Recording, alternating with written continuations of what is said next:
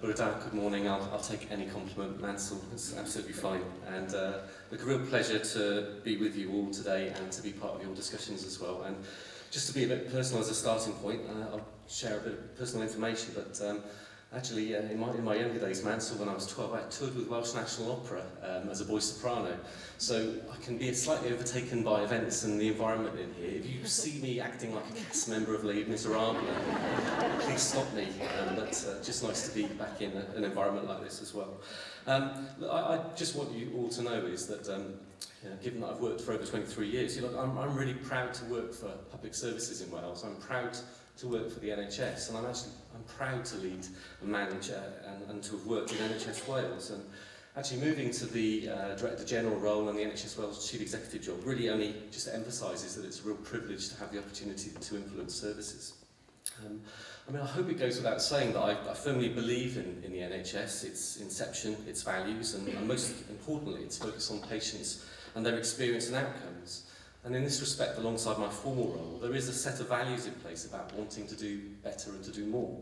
So although I'm an official, a bureaucrat, a grey suit, an administrator, indeed even a bean counter, actually my values for the NHS will be on my sleeve.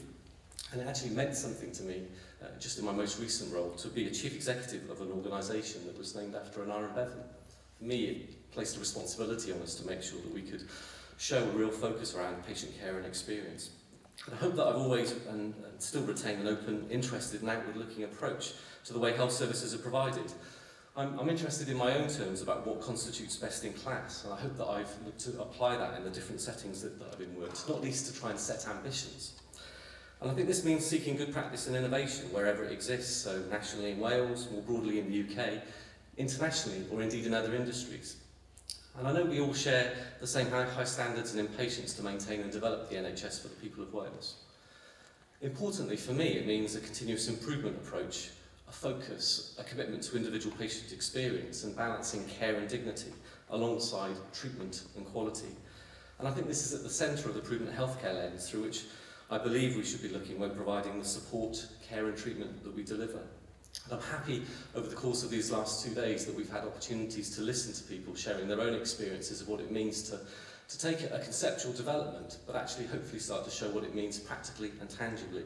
And can I also thank Wendy for my personal masterclass last night. I managed to grab just a little bit of personal time just to learn and hear her own experiences about the Choosing Wisely campaign over in Canada. So thank you, Joch, very much for that as well.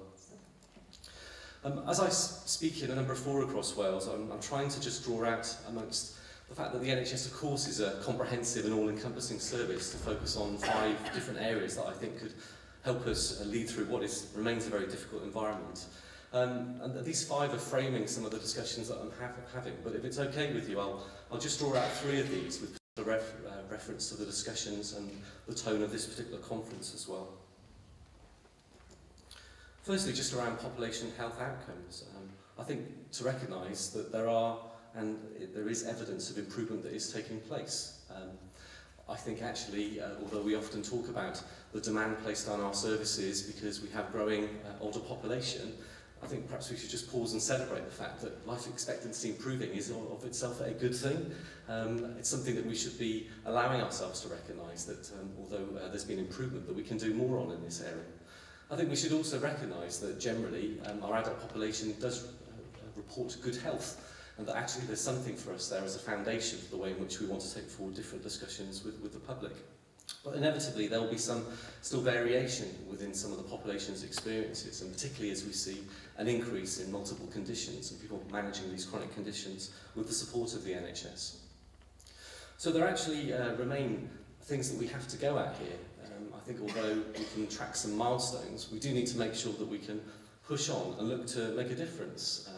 We can look at harmful health behaviours, and although we're seeing that perhaps there's a little bit of reduction happening, we're not seeing that transform yet in terms of some of the discussions that we're having with the general population. Chronic conditions clearly are an area that we need to work on together and ensure that we can give support to allow people to be as independent as possible and not just defaulting into the hospital system. And actually we have to be open with ourselves that although there's been improvement in overall life expectancy, we are still seeing significant variation between deprived communities and actually those populations that seem to have made much more and significant progress.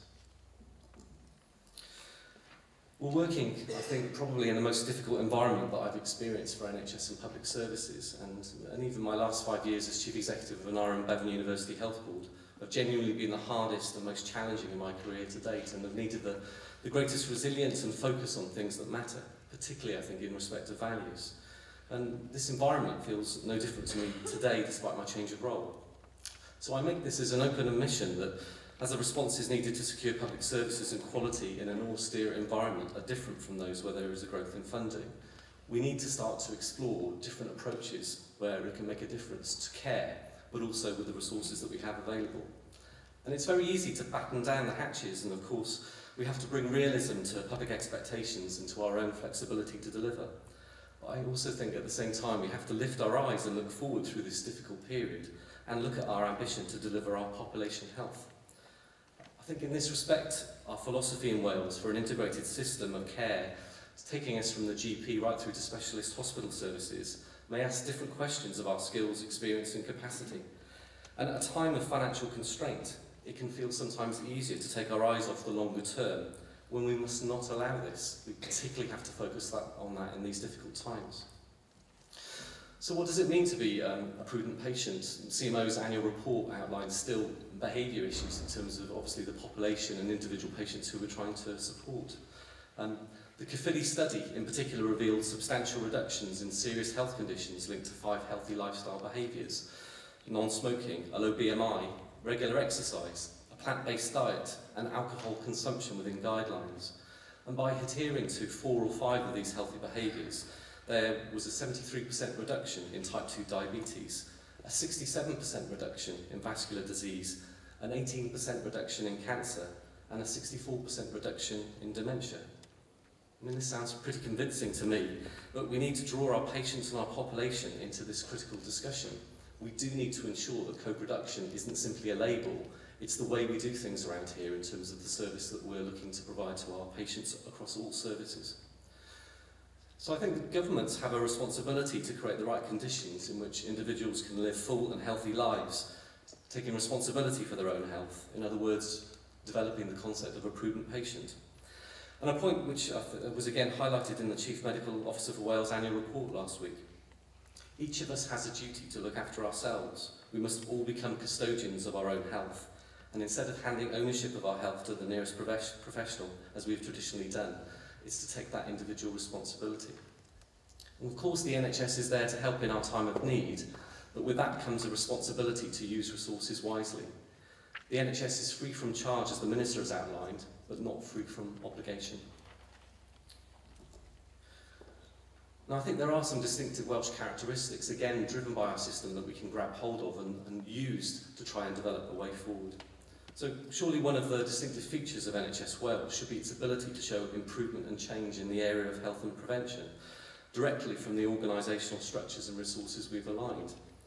We set up organisations back in 2009 that had a first and foremost responsibility for public health and population health. For example, the Minister and the Chief Medical Officer both presented back in June at the NHS Confederation Conference in Liverpool in terms of what we can push forward differently in Wales relating to public health change on the ground, an alignment of minds and resources, and actually an emerging approach to legislation. And similarly, we had the privilege of hosting Professor Sir Michael Marmot in July, facilitating sessions with Welsh Government ministers and officials, masterclasses and an evening seminar. And in a world of complex population health assessment, his clarity on focusing on the problem, aligning attention and resources and measuring improvement chimed with our aspirations for working better in NHS Wales and with stakeholders. He said that the opportunity to deliver small country population health improvement is in our hands, and an opportunity for us to genuinely lead the way internationally if we put our hands on this. And very rarely he felt that everyone was lined up on common ground, from government to public services. I mean, just as one example, this is just a graph, not necessarily in the health field, about supporting young people not in education and employment. But actually some work that are drawn together with a group that I used to chair, reporting to ministers in Wales, that was trying to learn from those organisations and local authorities who had actually managed to reduce their numbers from very significant and high baselines and develop an approach that was individual around these young people and actually improve things. And actually 2 areas of Wales, Swansea and Wrexham, had demonstrated that they were able to go at the problem, to make it an individual issue, and to wrap the support that was necessary around us. Now, it's not necessarily a health issue. I think it's about the broader health approach that we need to take for our populations. But the reason I share this here is because this was a graph that was used by Professor Sir Michael Marmot as he's presenting on international approaches to show that you can make a difference by getting hold of the problem. And this was a Welsh example that was actually being utilised. I think we also have the chance about developing a clear and distinctive policy around public health and protection issues. We know that the public smoking ban has significantly changed attitudes about where it's acceptable to smoke, and in many respects has been implemented much more smoothly with the support of the public than we could have expected. The first piece of legislation agreed by Welsh Government was in respect of organ donation, and a different path established in Wales to other countries. And even the Minister has reflected on the occasion when, in the middle of international interest, his interview with Russian radio was showing how this different approach had attracted attention on a global scale. Our recent public health bill consultation attracted interest and some controversy in respect of health concerns around e-cigarettes, and under close challenge and scrutiny ended with some recent statements from the American Medical Association, the World Health Organization and a major BMJ study supportive of and in line with the different approach taken in NHS Wales. So let's hold the ambition to assert a Welsh profile, not least as a country, focused on population health. And how do we make prudent healthcare happen? Well, what are the levers we have to collectively available to us to make this happen? The publication yesterday of the online resource Making Prudent Healthcare Happen offers a number of different lenses on how prudent healthcare could be implemented in Wales, and more are to follow. And really good to see the very individual takes and the videos that we're using there to try and make sure that this is something that instigates a discussion. I think that new proven prudent approaches are key, especially during these times of austerity. The status quo cannot be maintained, and without change, don't be surprised if the existing problems with our system still remain. I think we have a chance to establish innovative and distinctive features for the Welsh NHS, and from this articulate assertively and with confidence the Welsh way. For me, these would include, as a part of national and local responses, a clear understanding and outcome of what a system based on prudent healthcare principles looks like. Not just the concept, but as developed in the Minister's keynote address to conference yesterday, with tangible practical actions that show that this can release resources to be directed to patient care, improve quality and avoid harm. That we must see evidence of co-production in action, focused on our patients, citizens and communities. Prudent healthcare approach very much assumes a different way of negotiating with patients, as we've heard this morning, with informed sets of choices and an NHS in listening mode. And finally, maximising the benefit and impact of a planned, integrated system of care, with accountability held by population health organisations, and prudent healthcare as the core organising approach. So I think that we have a chance to work through and achieve something different through the model we've established. And whilst perhaps recognising our organisations are still only 5 years into their existence, we should have an expectation to demonstrate the benefits for population health, delivery and partnership that originally arose from those structures. All of these issues require an agility and a drive to bring together the Welsh template and identity, and using this to the advantage of national priorities and local delivery. And I just want to reflect as well on team working, which I think is about bringing the NHS together, but of course broader public services as well. And I believe that this also represents a way in which we can make prudent healthcare happen. All of us have worked in good teams, we've probably worked in bad teams as well, but we know that effective team working makes a difference to services, quality and patient outcomes. And we are all part of different teams in our respective organisations. We have in Wales some of the largest health organisations in the NHS across the UK. So if we know that team working works in terms of our own experiences on our own organisations, why on earth wouldn't we push for this more consistently in support of NHS Wales? And I believe that as well as needing to have strong individual organisations, we also need to reassert our NHS Wales national identity. There is a danger of us allowing ourselves to become fragmented, 10 organisations in existence in Wales working with Welsh Government, when I think that our strength is about visibly working together. And that means about developing relationships across boards, across organisations, across our staff, but actually with our public also. Perhaps we're not always sharing the information of good practice and the things that really work. And of course it still needs to find the right balance between national expectations and giving a flexibility for organisations to deliver locally. I think there's a need to energise ourselves in our respective roles, whether these are in organisations or in national settings, whether it's professional portfolios or our broader agenda. But remember that we've heard the Minister speak at many events to remind us that the N in NHS is for national, and I'm not sure we've quite lived up to his expectations here. I think this is also about ensuring that NHS Wales is visible on the broader public service agenda, including supporting other public service organisations, local community priorities, and other central portfolios for other departments other than the Health and Social Care Department in Welsh Government. And I personally believe, not least with my upbringing in Wales from a very early age, that we have a natural default in Wales to working together and with communities, but it must be vested in expectations for improvement and not just words. I was lucky enough last year to be allowed to travel to Africa with my brother. This is with permission with my family, and I actually saw this excellent phrase on the wall of Johannesburg Expert, which you can see just behind you there, that I believe must have been of Welsh origin. And it just quotes that if you want to go fast, go alone. But if you want to go far, go together. And from my perspective, that's about grabbing the Welsh approach and mentality and our opportunity to work collaboratively across different organisations and different groups. And I'd like to offer it for NHS Wales, but perhaps still tweaking it for some of the pace and urgency that will get confidence back quickly in our delivery and our reputation. So my role is to just speak to you for 15 minutes, but also to bridge you into your coffee break and also the breakout sessions as well. And I've been asked if I could just flag for you the workshops that are taking place just after. Hopefully you can see those from the very back of the room as well.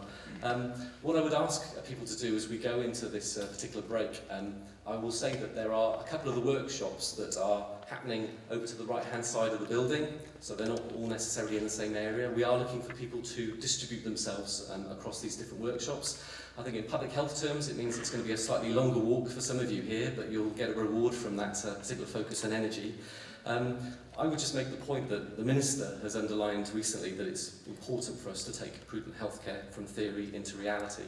So from the page into practice, and with that in mind, just really to encourage you to take an active part in one of these 5 breakout sessions. And I think what you'll get here is some first-hand experience of positive systems change, which are very much in line with the ideas of prudent healthcare. Hopefully that will build on the e-book that we released with the video messages and the individual essays that are there to prompt in some of the discussion that we need to take place in Wales, and hopefully to allow you a little bit of time to consider the principles in relation to your own areas of work. And I think if we all leave here today just thinking of practical ways of making our systems more prudent, less wasteful and more beneficial to our patients, I think we will have taken a step towards making prudent healthcare happen. So I think the intention is to regather at 5 to 12. I guess that means midday at the very latest as people find their different places. And I just wanted to wish you well for your day, for the sessions, and Diolch yn fawr. Thank you very much for listening.